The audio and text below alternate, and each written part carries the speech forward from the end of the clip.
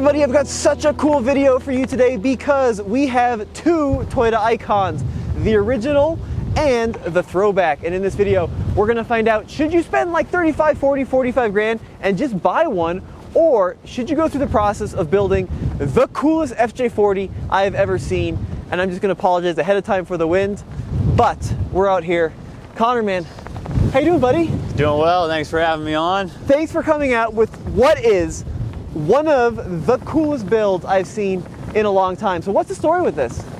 So I've always loved Toyotas, and I've always loved Toyota FJ40s. I think they're the classic in off-roading from Toyota, kind of put them on the map, as you guys have said before. So I found the green one, which you can see in the hood and in the doors and around the side, about 2.5 years ago from a gentleman that I let my excitement kind of overlook how bad and rough the car was actually in. So I called it the Flintstones 40 because my feet could stick through the floor pans. And I quickly found out that I don't know how to weld and fix it myself. So I found the yellow one, which is a 1975 FJ40. And together I said I'll take the best pieces and try to put them together myself. So I did that, and again, decided the engine was too slow for what I wanted to do, which was overlanding and camping and really getting out there. Yeah.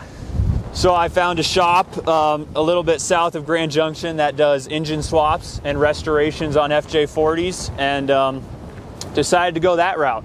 So they've had it for a little over a year now, and I just got it back 2 weeks ago. Love it. Very cool. Yeah. So FJ40, right, is the iconic Land Cruiser from the 70s. They built them, you know, in many parts of the world. What drew you to the original? So my dad had an old Toyota blue pickup truck. Okay. And growing up, I just played in it. I fake drove it around and played off-roading and camping and all sorts of games in it. Well, he sold it when I was 15, just when I was learning how to drive. It broke my heart. And so my first car was a 4Runner, and as I got into 4Running and learning the history of just Toyota off-roading, I said, well, this is the original. This is what kind of put them on the map, and just the classic body style of how it looks with that Toyota reliability is what really drew it towards me. The other thing was the fact that with a few wrenches and, you know, tools, you can take things apart and just do it yourself. Now let's show them the coolest part of this vehicle. Let's go ahead and pop the hood. So, like you talked about, right, these had a carbureted straight six to begin with. And what was it like to drive with that inline six? Talk to me about that. Loved the sound of it. Sounded really good. But I think I could ride my bike faster than it could go sometimes. So, but yeah, just sounded amazing, nice and stout, little engine, but I just wanted more because I do like to go up to the mountains. You know, I'm from Colorado as well, and going up I-70, you're getting passed by the semis and by the avid triathletes biking. So you knew you wanted to engine swap the FJ40. Yep. Now, like, the vast majority I've seen that have been swapped have like a Chevy 350. Yep. Did you consider going that route? I did not. Okay, fair enough. I really did want to keep it as close to Toyota, and then when I talked to the owner of the shop, I really he sold me on the Cummins R2.8. It's diesel, so the gas mileage was a huge attraction to me at the time.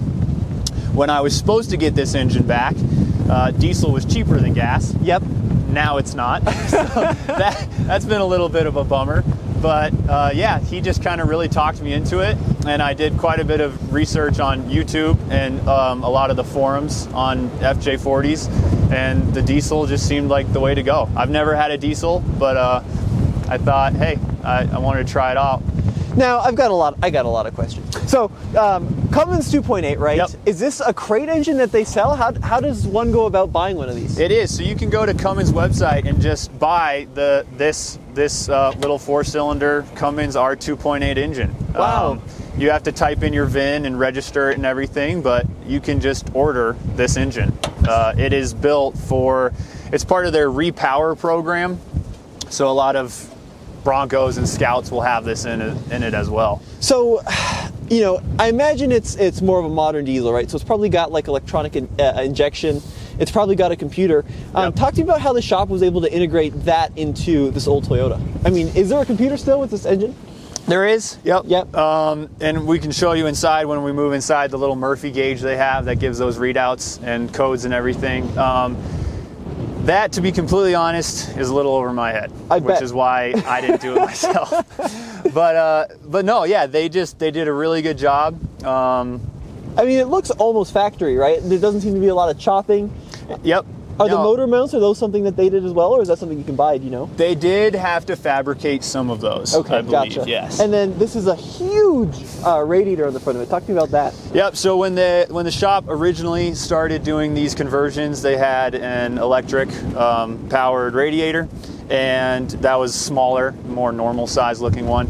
But the engine runs pretty hot under a heavier vehicle, and so they went to this mechanical running radiator that is giant, but it keeps the engine nice and cool. And it looks like you've got an intercooler too up front here.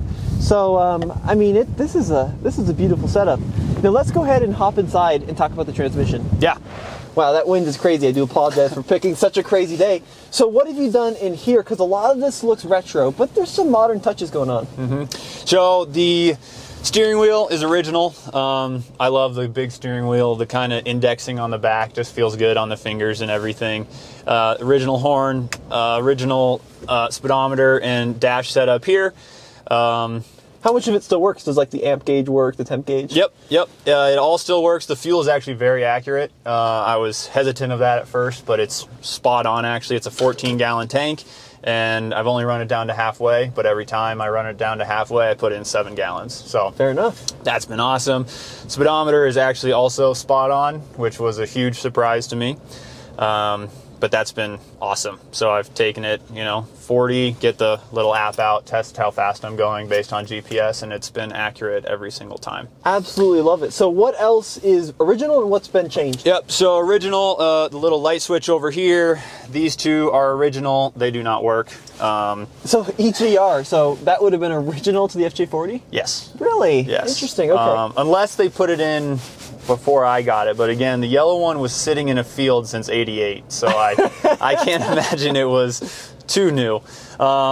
Original, this is where the choke would have been. Obviously, we don't have a choke anymore. These are actually new, although this Vintage Air Gen 4 heat and AC unit does an excellent job, I think, kind of keeping the vintage look, but yet still being new. I love it. So this is functional air conditioning and heat all in one unit? Is correct. That how that works? Yep. Okay. Yep. The AC is something I decided to splurge for a little bit because it can get pretty hot in the summers in Moab and parts of Colorado. Actually, a new stereo system as well. It's a retro audio that I think, compared to the original FJ40s, again, looks very kind of original looking, but yet has Bluetooth, 2 USB ports, okay. Radio. It's it's got phone calls, so it's got the little microphone under here. So it's kind of a hidden gem that looks original, but then it's an awesome sound system. And then up here we've got some ARB goodies. What's going on there? Yep. So here, this is where the ashtray is originally, and we've installed an ARB compressor under the hood and a rear locker. And so rear locker, stock axles though, apart from the locker, pretty much. Yeah. Yep. And now the big question I have is, what did you do for the transmission? The transmission is an H55J Toyota 5-speed transmission. Okay. So it's awesome. Now I imagine that was not simply just plop that in. I mean, you even talked about earlier that you had to change the wheelbase a little bit to make that fit. Yep, so the shop did quite a bit of fabrication to mate the two, and then because of the drive shaft coming out the backside, it required us to scoot the wheel wells and the axle back 3 inches, which has helped actually a lot on the road. What I love about this though, right, is it looks very vintage in here. But like we don't see rust holes. Mm-hmm. Did you have to do this all looks bedline. Is that something that you had done as well? Yep. So they recommend their Line-X. It's a Line-X poly, co-poly thing that they did through the whole body. But before that, it was 100% no rust holes or anything. Sorry, Blazy, you're gonna scratch it. That's all right. Are you sure? This is why I didn't opt for the paint on the doors, was for Blaze? off-roading and for other dogs to come up to the side. Killing me. All right, Connor, so how do you start this bad boy up? All right, so you're gonna just click it twice, wait for our Murphy gauge here. It will kind of boot up, go through the computer. The lights and the weight to start is pretty clear. As soon as that's ready, you're good to turn it over. Wow, that's Fired way more right refined. up. I mean, I know that there's probably not like a lot of sound deadening here, but it's like, it's not a tractor. It's not. It's nice and smooth. It gets a little loud when you kind of spool up the turbo and kind of go to shift gears, but not sure we'll get there on the off-road. Absolutely, and then you've got your tachometer in the Murphy gauge. Correct. Right, okay. Yep. Very cool. All right, so what we'll do is we'll just kind of head out that way a little bit, and we'll see what it's like. So the last one I drove had no power steering and no power brakes. Did you have it on this guy?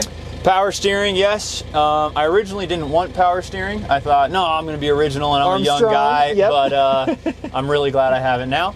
And 4-wheel disc brakes. Love it. Yep. Very cool. I do love this engine, 161 horsepower and 310 pound-feet of torque, and you really don't even have to touch the gas. You can just ease off the clutch and you're good to go. And off you go. Yeah.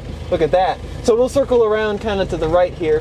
Now, this is an interesting story. You actually had an FJ Cruiser before this, right? Correct. So tell me about that. I bought that from a gentleman who was one of the founding members of the Colorado FJ Cruiser Club. Yep, we can go down there, left if you want to go left. In the dirt or the... Wherever. Yeah, cool. We're still trying to figure out what the best way to go is. And I bought that from him. Actually from a dealer. He had traded it in because his son wanted a Tacoma. And yeah, loved it. Went on a few kind of trips with it. And wow, look at that torque. It just crawls. So you had the FJ Cruiser. Yep. Good experience overall? Overall, really good experience. I had the 6-speed manual, which was really nice in the snow, 4-wheel drive all the time. Loved that. Loved the off-roading capabilities. Didn't love the gas mileage on that one. This one, I tested it for the first time and got just under 23 miles per gallon. And that's still with the engine kind of breaking in and everything. That's really good. So I'm happy with that. Now, of course, it is still an old 1970s Land Cruiser, so you do get a fair number of squeaks and rattles and bangs. Yes. But the ride's pretty good. So suspension, is it stock? What's been done to it? It is a 2.5-inch lift with Bilstein shocks, and then a shackle reversal. Well, what we should definitely do, because I didn't realize that this thing was so put together and so done, it'd be cool to like set up a little off-road shoot. You know, maybe we'll bring the FJ Cruiser out and we'll hit like a trail or something. Yeah. Because this thing's going to be so capable. Yeah. You know, I mean, just driving around a field is one thing, but I can just, you know, it's got the articulation, the tires. 33s, you said? 33-inch KO2s, yep. And then it's got the low range and the stock transfer case? Yes. Oh, okay. I think they might have taken it out of an FJ60 to mate with it. I'll have to double check on that one. No worries. So Connor, you've owned both. You've had an FJ Cruiser and you've had an FJ40 now. Which one do you prefer? I love the FJ40. Yeah? The FJ Cruiser, an amazing car. It's Toyota. It's tried, it's true, it's tested. It has the retro throwback, but you can't beat the original. And to be honest, there's no blind spots in this car, whereas we all know in that one there's a fair amount. So I would go with this one every time. Fair enough. Now, is this something that you're planning on daily driving, using off-road? What's the use case on this? Yep, the goal is to daily drive it as much as I can. I do have a 3rd-gen 4Runner and an 01 Tacoma that I love as well. So really this will be my kind of overlanding camping car that I plan on this summer taking on quite a few adventures. Sweet, love it. Yeah. Well, thank you, sir, for coming down. Thank you, Tommy. Absolute pleasure. Let us know what you think in the comments below. I think you're really going to like this one because this is one of the coolest builds. Blaze has been such a bad dog this shoot, but part of the dog owning fun. We'll see you in the next episode.